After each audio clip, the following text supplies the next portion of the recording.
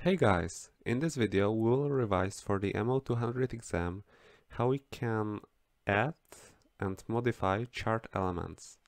Before we start, I encourage you as always to subscribe so that you don't miss out on any new training content, and now let's begin.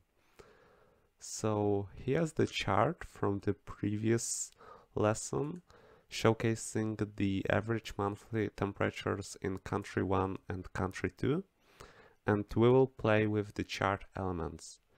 You can see all the available options firstly here, so you can see chart elements, and you can check or uncheck the elements that you want to display, or we will go to chart design, and here are basically the same options, and we'll go through all of them.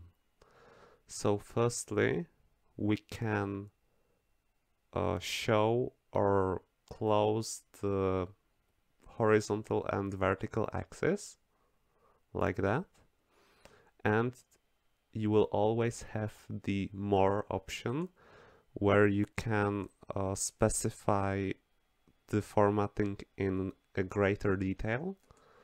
Then we have axis titles. So for example, in this chart we might add the primary vertical axis title.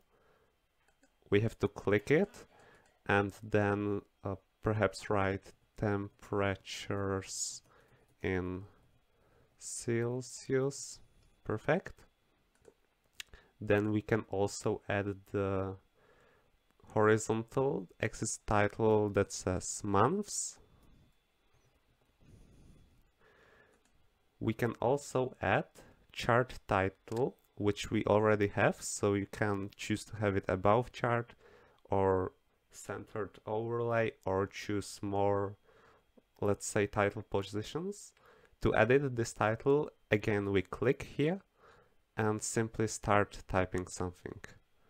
So firstly select the text and then perhaps choose.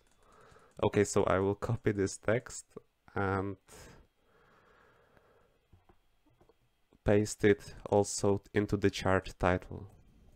Perfect. We can also add data labels, so the exact, let's say, data points into our graph, and we can add them, for example, to be outside and.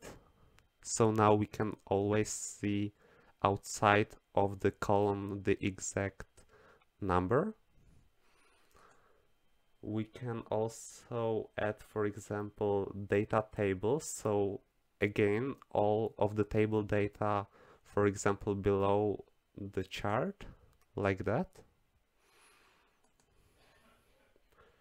Also, we can, for example, choose to have more grid lines, like this primary minor vertical grid line.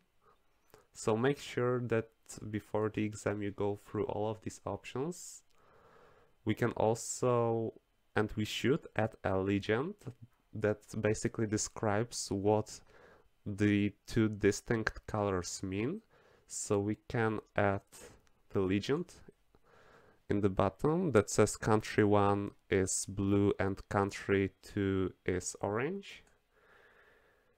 And we could also add a linear trend line, for example, or like moving average for country 1, like that.